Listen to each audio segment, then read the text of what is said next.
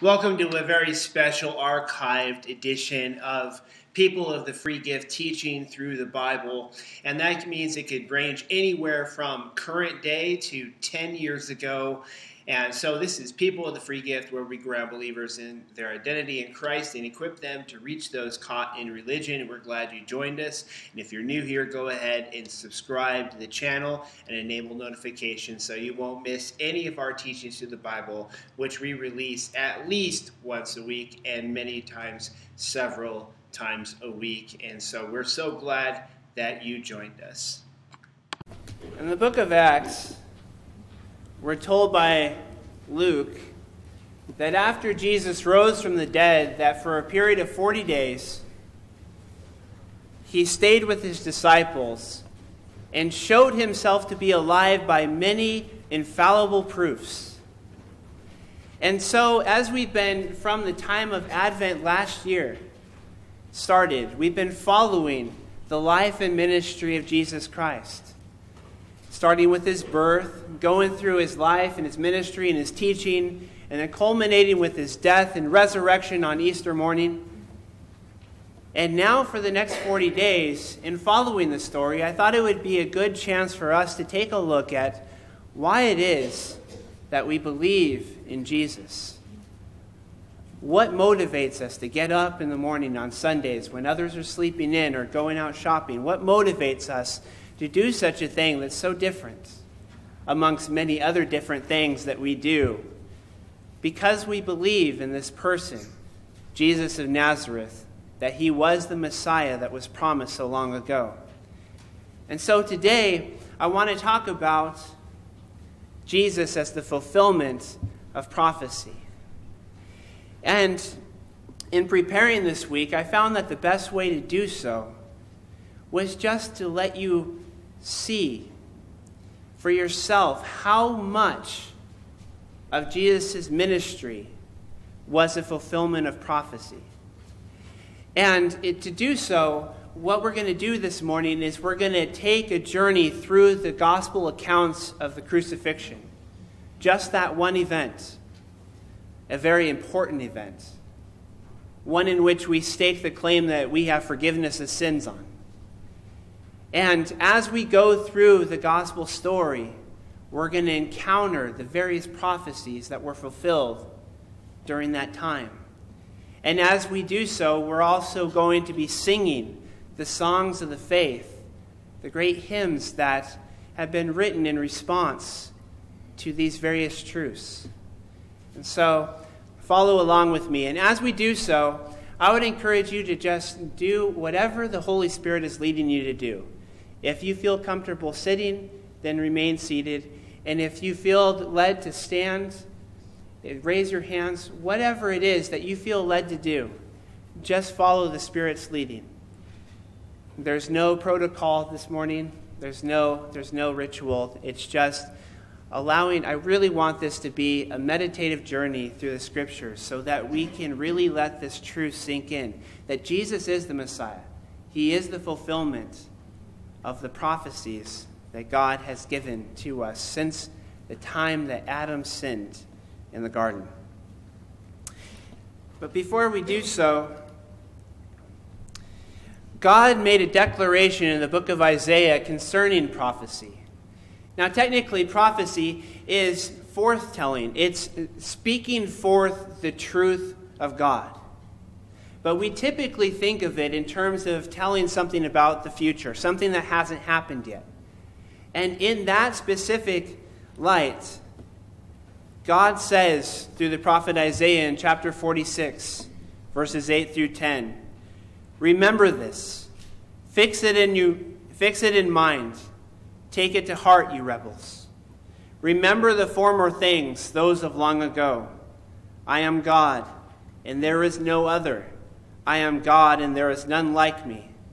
I make known the end from the beginning, from ancient times what is still to come.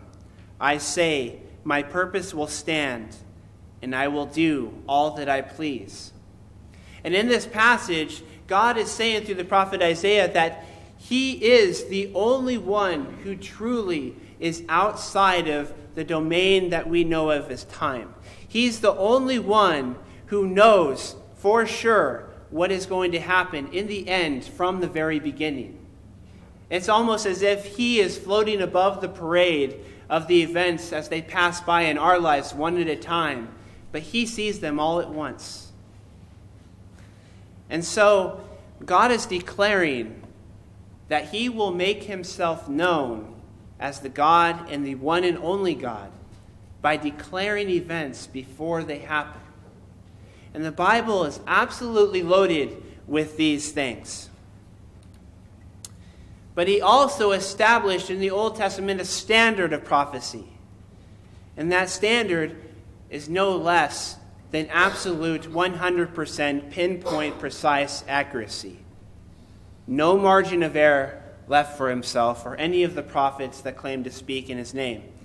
In Deuteronomy chapter 13, verses 1 through 11, Moses says, "If a prophet or one who foretells by dreams appears among you and announces to you a miraculous sign or wonder, and if the sign or wonder in which he has spoken takes place, and he says, 'Let us follow other gods, gods you have not known, and let us worship them,' you must not listen to the words of that prophet or dreamer. The Lord your God is testing you to find out whether you love him with all your heart and with all your soul. It is the Lord your God you must follow, and him you must revere. Keep his commands and obey him.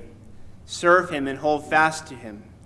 That prophet or dreamer must be put to death, because he preached rebellion against the Lord your God, who brought you out of Egypt and redeemed you from the land of slavery. He has tried to turn you from the way the Lord your God commanded you to follow. You must purge the evil from among you. If your very own brother or your son or daughter or the wife you love or your closest friend secretly entices you, saying, 'Let us go and worship other gods,' gods that neither you nor your fathers have known, gods of the peoples around you, whether near or far, from one end of the land to the other, do not yield to him or listen to him. Show him no pity. Do not spare him or shield him. You must certainly put him to death. Your hand must be the first in putting him to death, and then the hands of all the people. Stone him to death because he tried to turn you away from the Lord your God, who brought you out of Egypt, out of the land of slavery. Then all Israel will hear and be afraid, and no one among you will do such an evil thing again." Now, that was the Old Testament covenant relationship that God had with the people of Israel. He's not necessarily commanding us to stone people that we encounter that worship other gods. I want to make that clear. But what he is saying, and particularly in the nation of Israel, with his people in the Old Covenant, he did have an absolute standard of purity. And anybody who tried to come in and bring sin into the camp would be dealt with very harshly. And concerning somebody who declared that he was speaking God's words, the standard was very clear. If he says something is going to happen and it doesn't, then he must be put to death. He has not spoken in my name. But even if what he says comes to pass, but he's telling you to worship another god, then they still must be put to death. That is a pretty strict standard. And amazingly enough, it gives us the God of the universe is putting himself out on the line, because there are literally thousands of these proclamations of things that were going to happen that hadn't happened yet, all throughout the Bible at the time that they were written. And if any one of these things were to not come to pass, then God is saying, then you can toss out the book as not coming from me. So,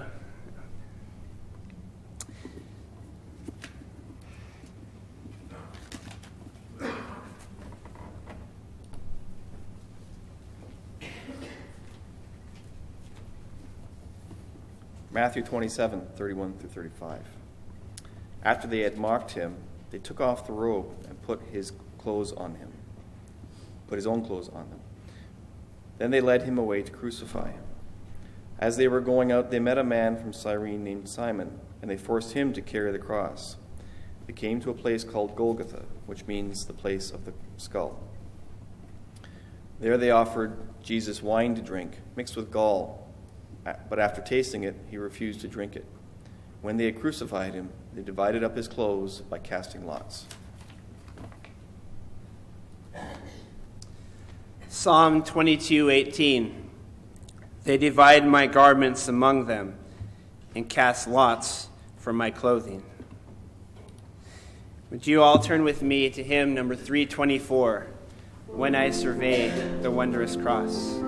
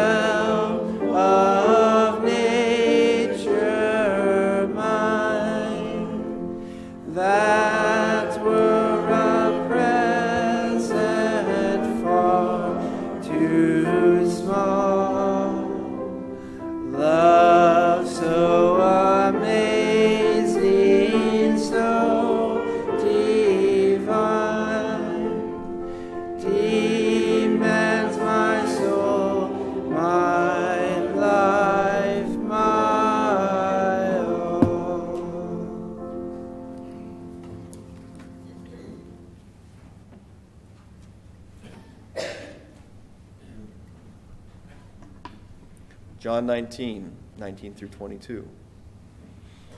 Pilate had a notice prepared and fastened to the cross. It read, Jesus of Nazareth, the King of the Jews. Many of the Jews read this sign, for the place where Jesus was crucified was near the city, and the sign was written in Aramaic, Latin, and Greek. Chief priests of the Jews protested to Pilate, "Do not write the King of the Jews, but that this man claimed to be the King of the Jews." Pilate answered, "I have written what I have written."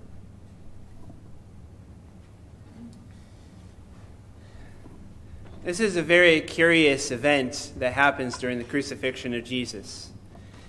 And it is Pontius Pilate, the Roman procurator, who officially had to pronounce Jesus to be crucified. He puts up a sign above Jesus, written in Aramaic, Greek, and in Latin, that says, "The King of the Jews." And this made the religious leaders very upset. Was it just because it said, "The King of the Jews"? Or was there something more? I just want to show you something that I've thought was pretty cool. This is what the sign would have looked like, at least in one of the languages that was up there.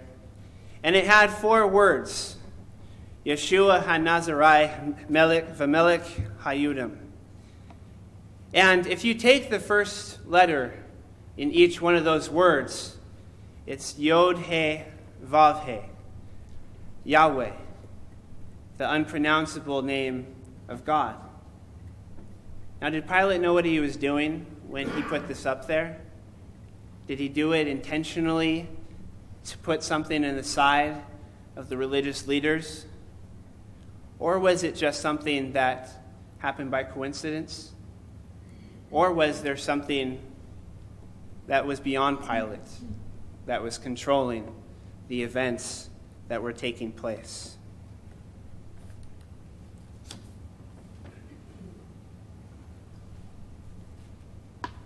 Matthew 27, verse 38. 2 robbers were crucified with him, one on his right and one on his left. Isaiah chapter 53, verse 8 and 9. By oppression and judgment he was taken away, and who can speak of his descendants? For he was cut off from the land of the living. For the transgression of my people he was stricken. He was assigned a grave with the wicked, and with the rich in his death, though he had done no violence, nor was any deceit in his mouth. Would you turn with me to hymn number 157, The Love of God?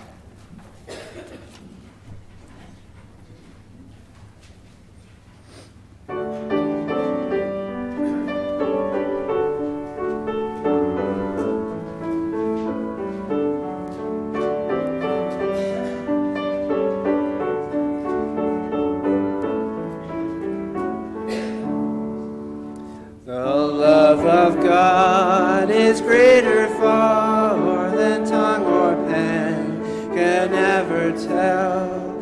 It goes beyond the highest star, reaches to the lowest hell. The guilty pair bowed down with care. God gave his son to win his erring child. He reconciled and parted from his sin. O love of God, how rich and pure, how measureless and strong, it shall forevermore endure, the saints and angels' song. When years of time shall pass away, and earthly thrones and kingdoms fall, when men who hear refuse to pray, on rocks and hills and mountains call, God's love so sure shall still endure, all measureless and strong, redeeming grace to Adam's race, saints and angels' song. O love of God, how rich and pure, how measureless and strong, it shall forevermore endure, the saints and angels' song. Could we within the ocean fill, and were the skies of parchment made, were every stalk on earth a quill, and every man a scribe by trade, to write the love of God above, drain the ocean dry, nor could the scroll contain the whole, though stretched from sky to sky. O love of God, how rich and pure, how measureless and strong, it shall forevermore endure, the saints and angels' song.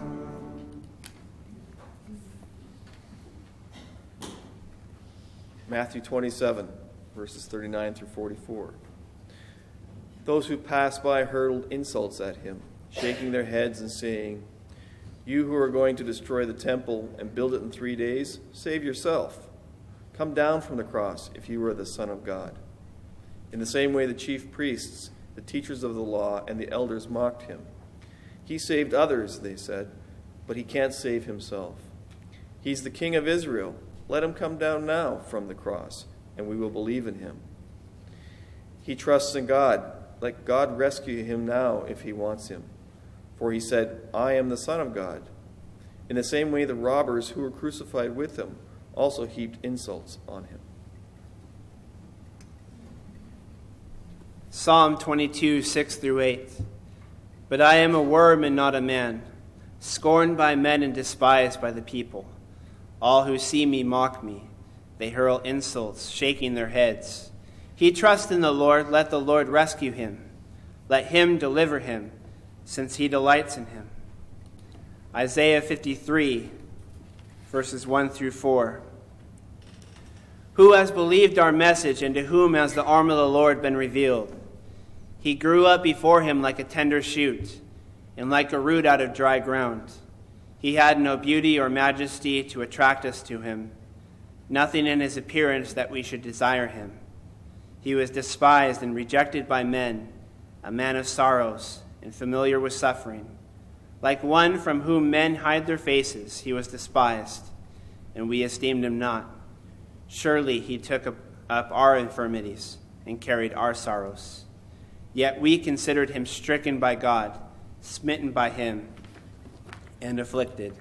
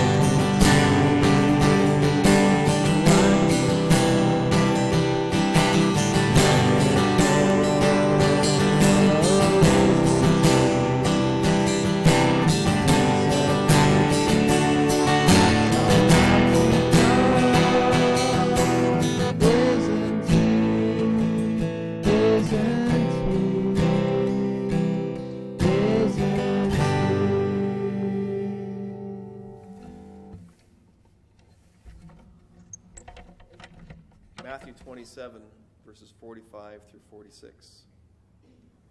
From the 6th hour until the 9th hour, darkness came over all the land.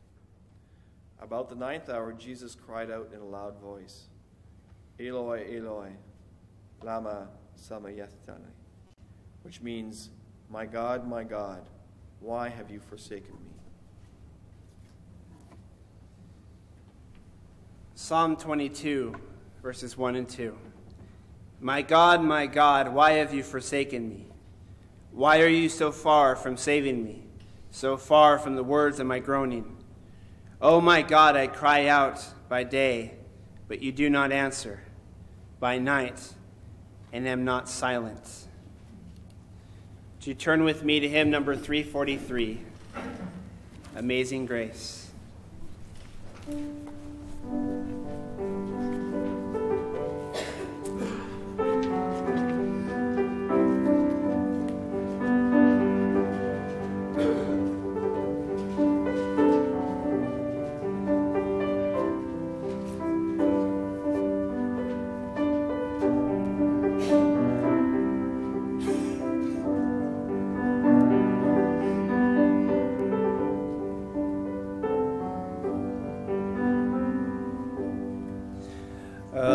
Amazing grace, how sweet the sound that saved a wretch like me. I once was lost, but now am found, was blind, but now I see. 'Twas grace that taught my heart to fear, my grace, my fears relieved. How precious did that grace appear, the hour I first believed. The Lord has promised good to me, His word my hope secures. He will my shield and portion be, as long as life endures. Through many dangers, toils, and snares, I have already come. 'Tis grace that brought me safe thus far, and grace will lead me home. When we've been there 10,000 years, bright shining as the sun,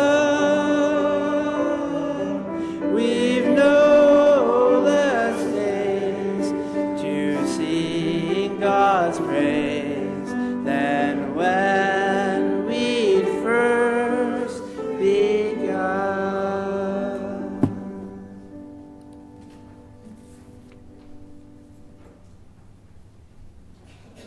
Matthew 27, verses 47 through 56.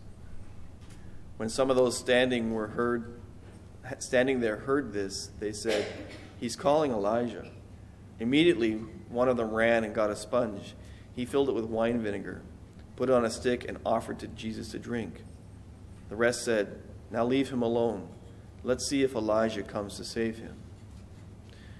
And when Jesus had cried out again in a loud voice, he gave up his spirit. At that moment, the curtain of the temple was torn in two from top to bottom. The earth shook and the rocks split. The tombs broke open and the bodies of many holy people who had died were raised to life. They came out of the tombs, and after Jesus' resurrection, they went into the holy city and appeared to many people. When the centurion and those who were with him, who were guarding Jesus, saw the earthquake and all that had happened, they were terrified and exclaimed, "Surely he was the Son of God." Many women were there watching from a distance.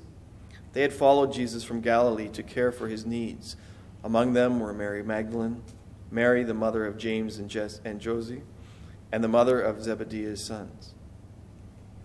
John 19, verse 31 through 37.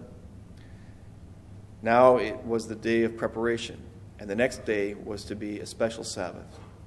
Because the Jews did not want the bodies left on the crosses during the Sabbath, they asked Pilate to have the legs broken and the bodies taken down.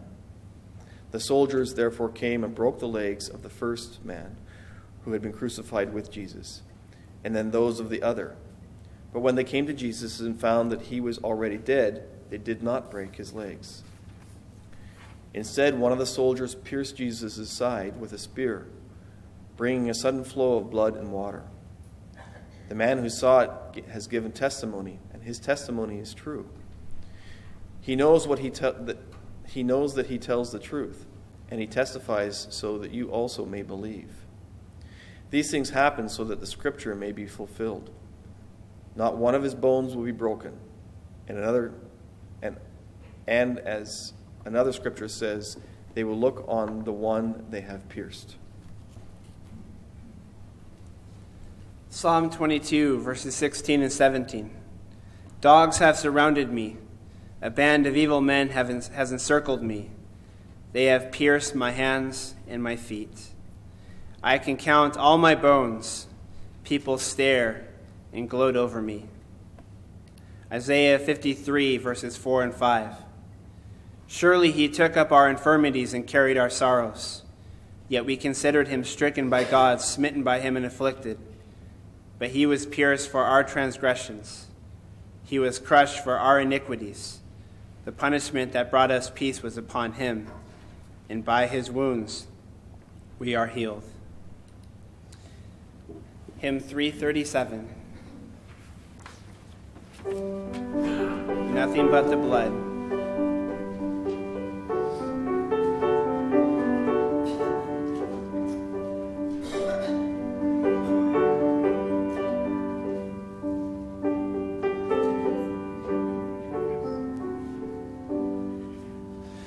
What can wash away my sin? Nothing but the blood of Jesus. What can make me whole again? Nothing but the blood of Jesus. Oh, precious is the flow that makes me white as snow. No other fount I know, nothing but the blood of Jesus. For my part in this I see, nothing but the blood of Jesus. For my cleansing this my plea, nothing but the blood of Jesus. Oh, precious is the flow that makes me white as snow. No other fount I know, nothing but the blood of Jesus. Nothing can for sin atone, nothing but the blood of Jesus. Not of good that I have done, nothing but the blood of Jesus. Oh, precious is the flow that makes me white as snow. No other fount I know, nothing but the blood of Jesus. This is all my hope. but the blood of Jesus. This is all my righteousness, nothing but the blood of Jesus. Oh, precious is the flow that makes me white as snow. No other fount I know, nothing but the blood of Jesus.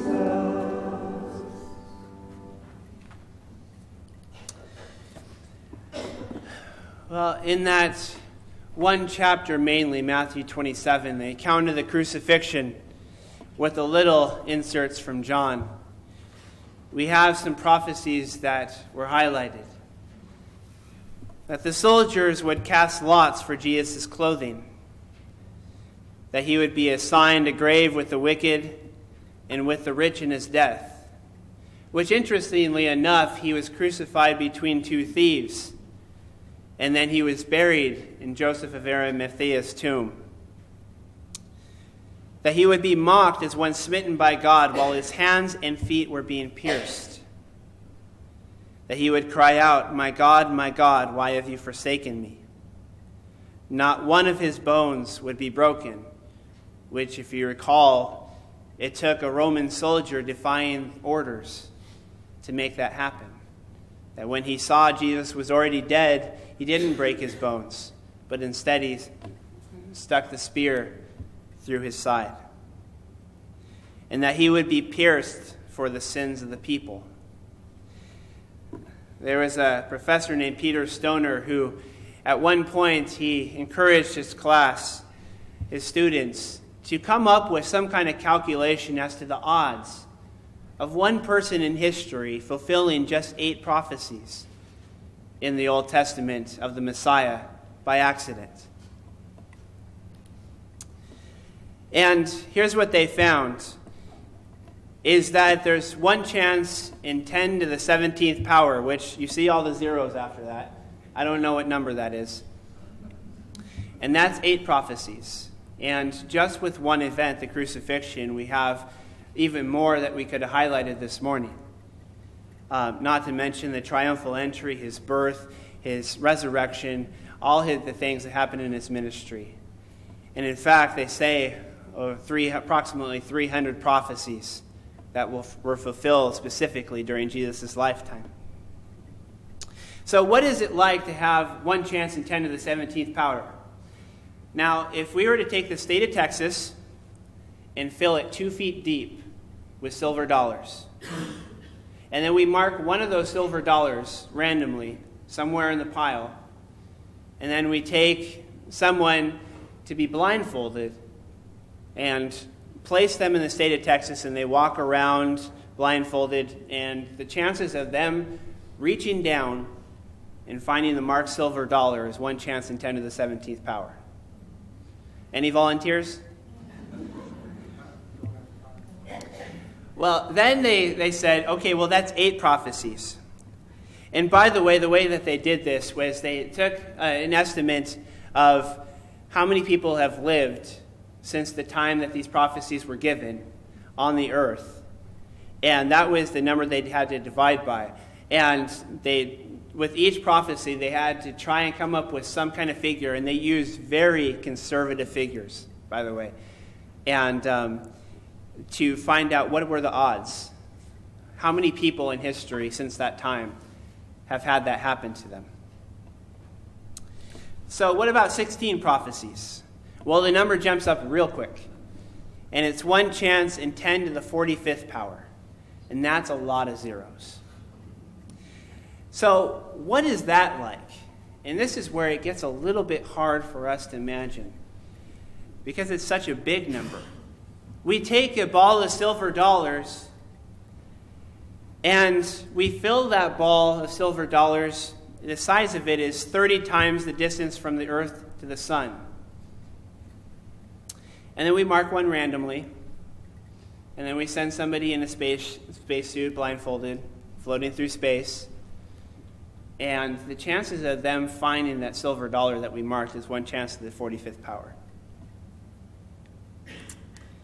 Now, how about 48 prophecies? Now, this number is ridiculous.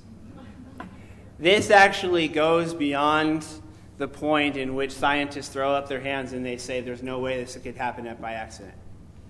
And actually, it's the same exact chance that a strand of DNA could have come together the way that it was by accident, or by random chance, or by a process, however you would like to say it.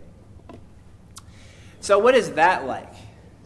Now we can't even use silver dollars. That's way too big.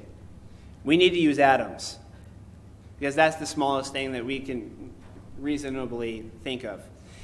And we need to take a ball of atoms that contains every atom in the universe, which they say there's about 10 to the 66th power. And then we need to create one of those balls for every atom in the universe. So 10 to the 66 times 10 to the 66, and you have a lot of balls of atoms. And that gets us up to 10 in 132. We still have to get up to 10 in 157.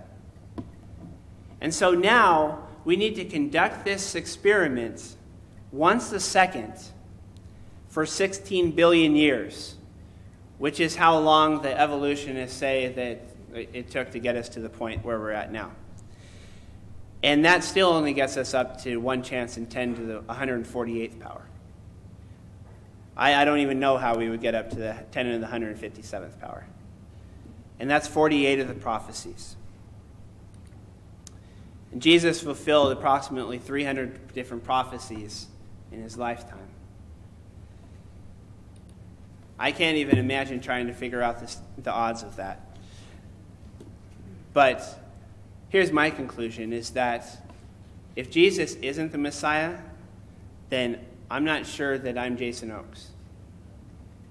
It's that ridiculous. It's that the evidence and the prophecies and the fulfillment of the prophecies is that blatant, that for us to actually see that and to walk out of this room and to not at least think about it would be very unheard of. At least I would think. I am more confident of the fact that Jesus is the Messiah than I am of any other single fact that you could ever name. In fact, including the things that are obvious that I'm looking at in this room. There's no way that this could have happened by accident. And just even going back to the prophecies that we talked about, I noticed that some people try to say that Jesus was aware of the prophecies and he was trying to intentionally fulfill them one by one. Well, when you come to the crucifixion, I don't even know how you would play that out. He would have to have orchestrated so many different elements. And we have soldiers defying orders, Roman soldiers defying orders. You have soldiers that choose to take his garments, and instead of ripping them up into shreds, they say, hey, this is a valuable garment, so let's cast lots for it. Let's gamble for it. Unintentionally fulfilling prophecy. You have almost the very words of the people at the foot of the cross as they're mocking Jesus. And they're saying, you believed in God, then let him rescue you. You have some of the words that Jesus actually says from the cross, and that you have not one of his bones being broken after going through the flogging, the crown of thorns, the beatings, and then the crucifixion. And that intentionally mentions that his hands and his feet would be pierced, which crucifixion is one of the only methods that I know of that even fits that description of how you would go about executing somebody. And so what is the point of all this is that there is evidence, that there is something solid that we can place our faith on. That faith itself, it's not, you can't just have faith in anything. If you have faith in something that isn't reliable, then it can't really actually be faith. faith is something that you're willing to stake your life on. It's something that you're willing to base your entire existence on, your entire eternity on. It better be solid. And with Jesus, it's absolutely solid.